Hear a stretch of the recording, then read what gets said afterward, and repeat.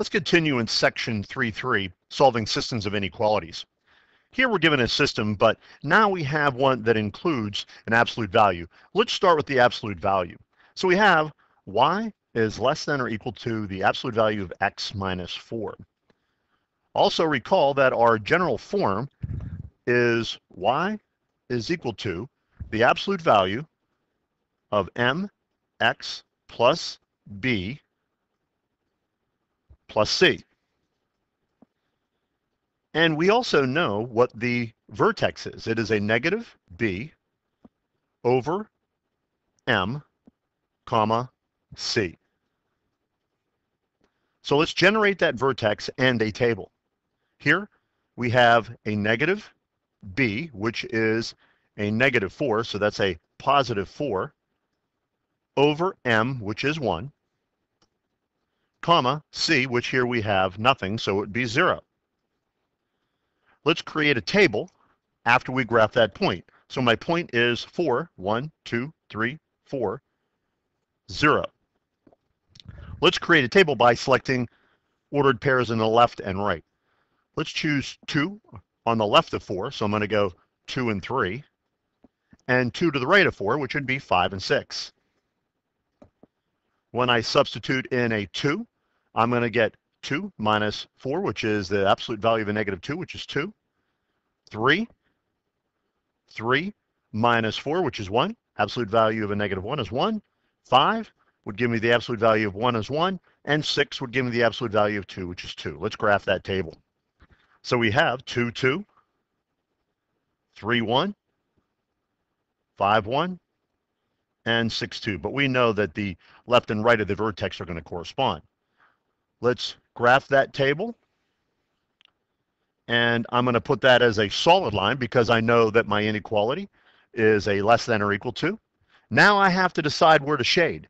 Do I shade values of y inside my absolute value, which would be greater values, or do I shade values less than outside? I could choose a point on the inside or outside, but I know from this inequality I need the values that are less than this expression because of the inequality is less than. So let's shade below that absolute value. So these values represent all solutions to that absolute value inequality. Now let's graph our other inequality. Y is less than 4. When that happens, we know we just create a table, x and y. The y values are 4. I just choose my x values, 0, 1, and 2. But I should know anything just crossing the y-axis is going to be a horizontal line. So this is going to be 0, 1, 2, 3, 4, 1, 4, 2, 4. And this is going to be a dashed line because of the inequality. Then I determine where the shade. I need to have values of y less than 4. So I'm going to shade below that line.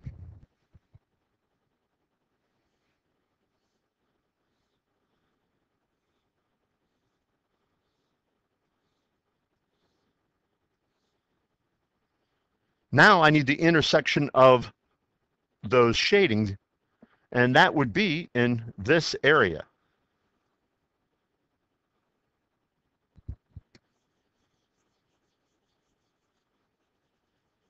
So all values in the solid green area represent solutions to this system of inequalities.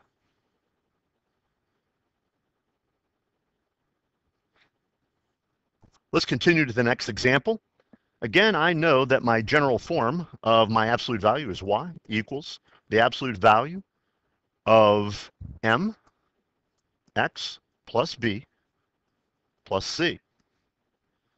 My vertex I know is a negative b over m, comma, c. Substituting, I can get my vertex, a negative b, which here is a positive 5, that makes it negative, over m, which is 1. So that's just a negative 5, comma, c, which here is a negative 2. So let's graph that. I have a negative 5, 1, 2, 3, 4, 5, down, 1, 2. Let's create a table of values 2 to the left and 2 to the right of that vertex, x, y. So I have a negative 5, so I'm going to go 2 to the left, which would be a negative 6, negative 7, and 2 to the right, which would be a negative 4, negative 3. When I substitute, I'm going to get a negative 6 plus 5 is a negative 1. The absolute value is 1. Minus 2 is a negative 1. And negative 7 is going to give me a positive 2 minus 2, which is 0. Negative 4 is going to give me 1 minus 2, which is a negative 1. And negative 3 is going to give me 2 minus 2, which is 0. So I graph those ordered pairs. And that's going to be a negative 6, negative 1, 7, 0, negative 4, negative 1, and 3, 0. And I know for my inequality, it's going to be a solid line. Now I need to determine where to shade.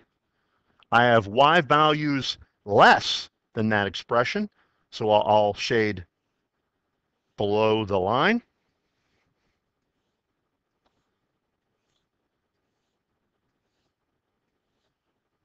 Let's continue by looking at the other inequality. I have y is greater than or equal to x.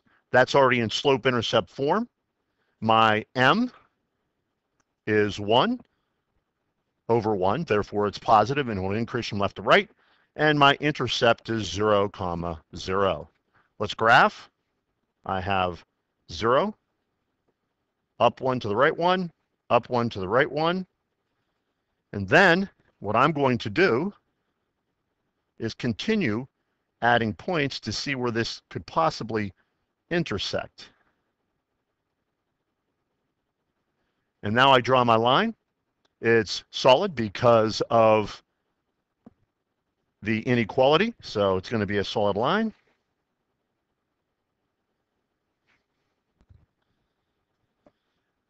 Notice these don't intersect, but what I'm looking for is the intersection of the shaded region with inequalities. So I have to determine where to shade with the top inequality. And I want y values greater than that. So therefore, all y values greater than this blue line are going to be above the line.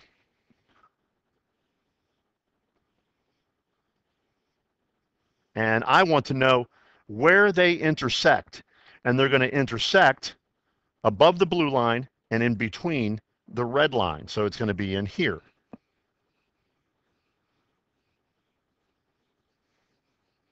And also in between the values on the right of the absolute value. And the solid green area is where the shadings intersect, and that represents values that solve the system of inequalities. Let's take a look at another example. Again, I have an absolute value. I know that my general form is y equals the absolute value of mx plus b plus c. I know my ordered pair is going to be a negative b over m comma c. And when I substitute, I'm going to get a negative b, and here I'm going to have a positive 2, so it's going to be a negative 2 over m, and m is on the inside of the absolute value, which is a positive 1, and my c is going to be 5. So I can graph that ordered pair at a negative 2, 5. 1, 2, 3, 4, 5. And if we pause. And if we recall, that negative value is actually going to reflect my absolute value. In other words, my V shape is going to be pointing downward. But we can get that by generating our table. So here's my x, y. I want two values to the left of my negative 2 and two values to the right. So to the left, I'm going to go a negative 3 and a negative 4. And to the right, I'm going to go a negative 1 and 0. Substituting in, I get A negative 3, when I get in there, it's going to be a negative 3 plus 2, a negative 1. The absolute value is 1, but that makes it negative. I'm going to get 4.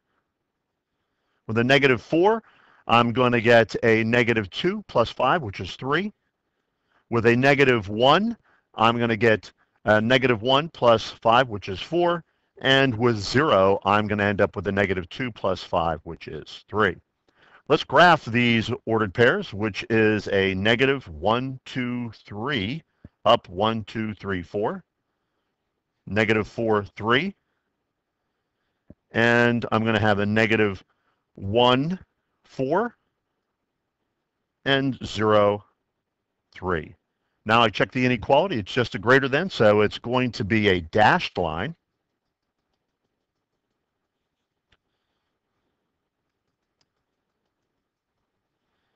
Now I determine where to shade, and if I take a look at my inequality, I need all values of y greater than what I have here, so that's going to give me all values above the absolute value line.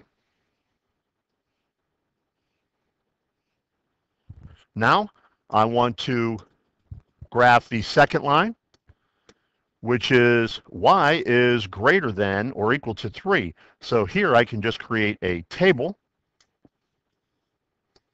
x, y, and I know my y values are 3. And I just create any x value, 0, 1, 2. So 0, 3, 0, 1, 2, 3, 1, 3, and 2, 3. And this is a solid line because the inequality is a greater than or equal to. Then what I want to do is shade all values greater than 3. And when I do that, I'm going to get values above my horizontal line.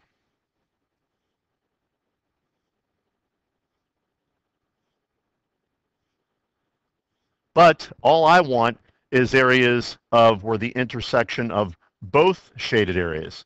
And that will be above the horizontal line and above the absolute value line in this general area. So this shading is going to represent all values that solve the system of inequalities.